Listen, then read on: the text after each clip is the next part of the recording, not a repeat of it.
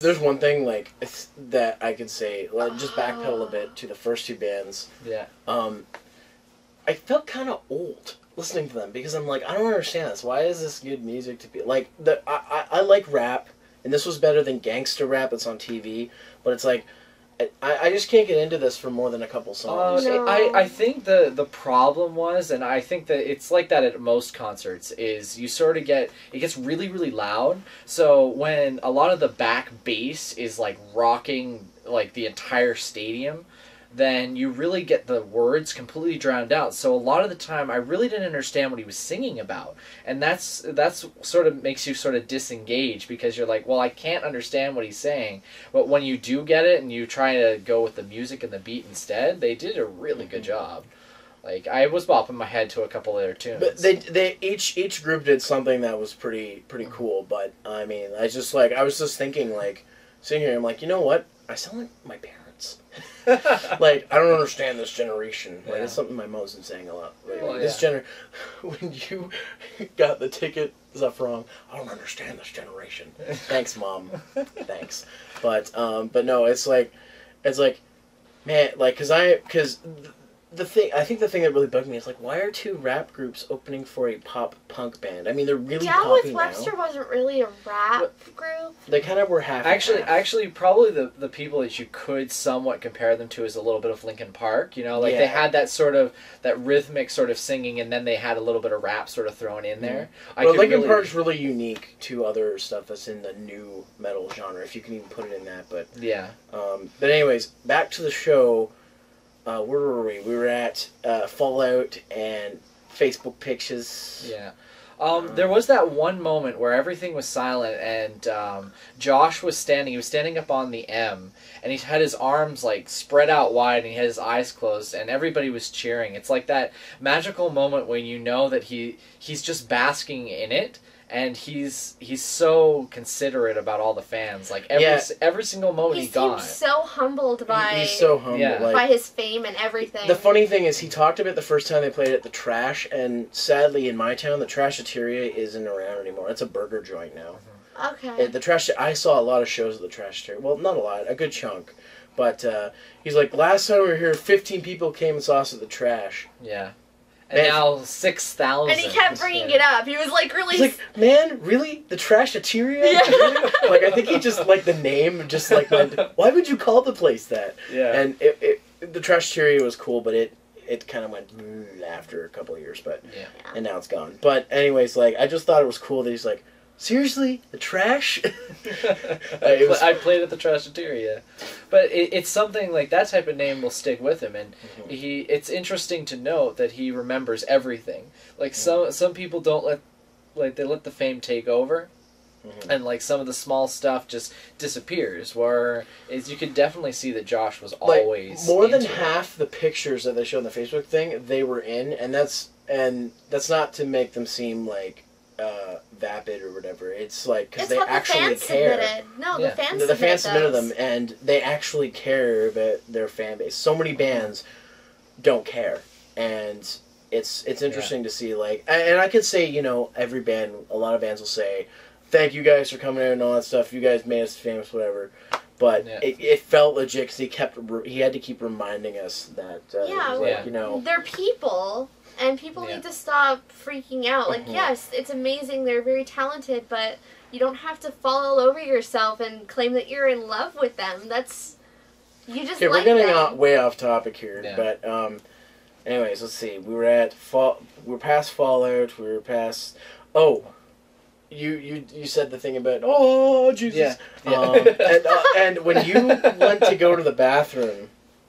They had this light in the middle that shone bright on us. We were just like, we're gonna die? Are we dead? I'm dead, and I was just like, I just hit and he's like, no, I'm great. And we were just like, oh, it was crazy. But and then towards the end there, what he does at every concert is he gets everybody to tweet. I don't know if it's just from the concert or from just in general of his fan base to have him sing a song, a cover at the concert. And they brought out the white piano. Yeah, and we got lucky, and I recognized it right away because it's a really awesome song that I love from the Foo Fighters, which was Everlong. And whoever voted on that, if anybody's watching this, awesome job. You did a great job for sort of like saying, well, I don't really know how to play this, so I'm going to try my best to play it on piano. It just shows you how talented he is. Because he was on drums, he played his piano, he was playing like 8 different guitars. I think I remember seeing an interview where he spoke about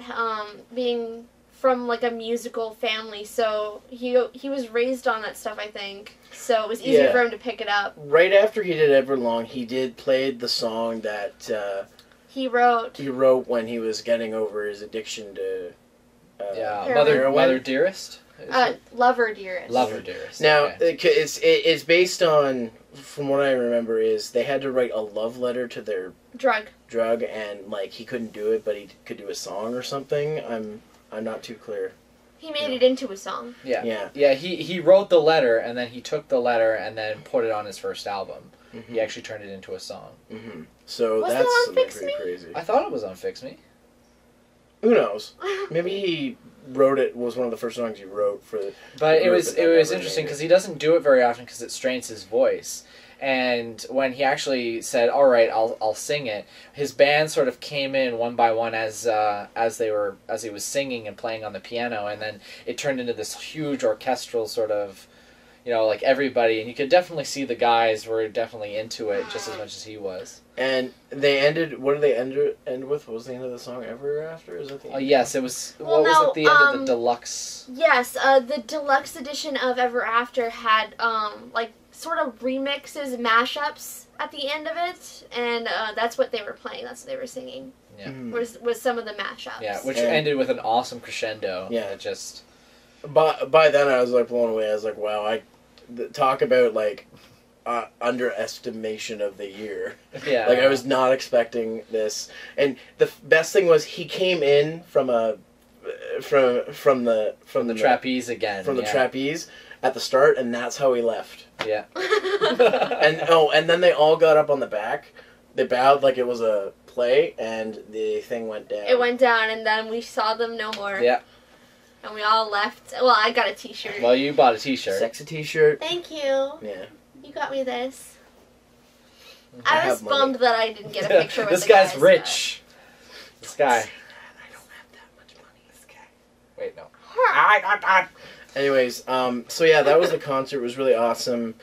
I'm not gonna let anybody say anything bad about that band anymore. They're really cool, and even though I'm not the biggest fan of them, I want to check out more of their music. And I was glad I went to this concert, and I feel like every penny that was spent on it that I haven't paid you back for yet. It was well spent. Like it was worth it. The only thing I'd have to I'm sorry, I just wanted to be like, I'm so happy that this concert took, like, my concert virginity. Yeah. You really got a show for your first concert. My first time. Thank you, guys. Yes. The only thing I'm worried about is if you see, like, your next concert and it's not as good, you'll be like, that sucked. That sucked. I'm going to go back to Marianas Trench. Yeah. Oh, we got to take this girl to Alice Cooper.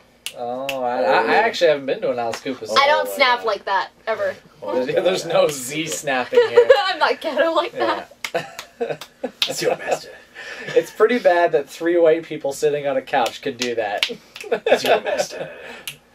Yeah, I guess he has an excuse. But anyways, guys, do you have any final thoughts? No, I just enjoyed my time, and I really got into it towards the end, and unfortunately I was the coat/bag, so I couldn't actually get up, even though I kind of wanted to. What? I'm sorry. I didn't get up because I like sitting. Yeah. I tried to take my stuff from you, and then you kind of grabbed it. Yeah. And the other thing is, I make a better door than a window, so if somebody was sitting behind me, I didn't want to block it. I understand, but yeah, but definitely Cassie got up, and she just danced her heart away. During Stutter, I was doing the dance because I'm such a dork.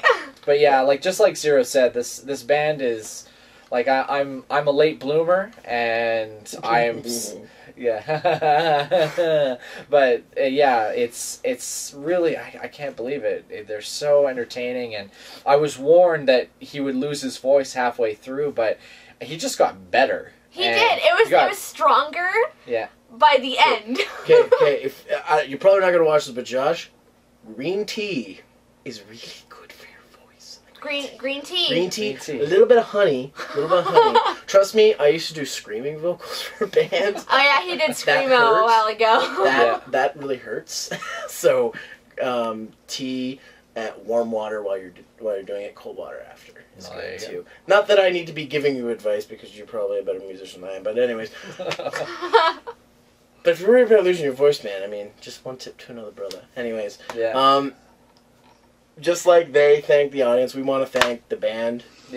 For playing, all the bands for playing, mostly Marianas Trench for doing an awesome job and coming to Peterborough because they could have picked other places to come on their tour, but they chose Peterborough as one of the places. Because it meant something to them, and that's what the cool thing about Marianas Trench is if something happened in a certain place, they want to come back to that place. And if you have even just the slightest interest in the band, like you're like me, where you liked a couple of their old hits, you like their songs, kinda, you remember them. Go see them live. It's not like it's not like seeing any other band. Like it's amazing.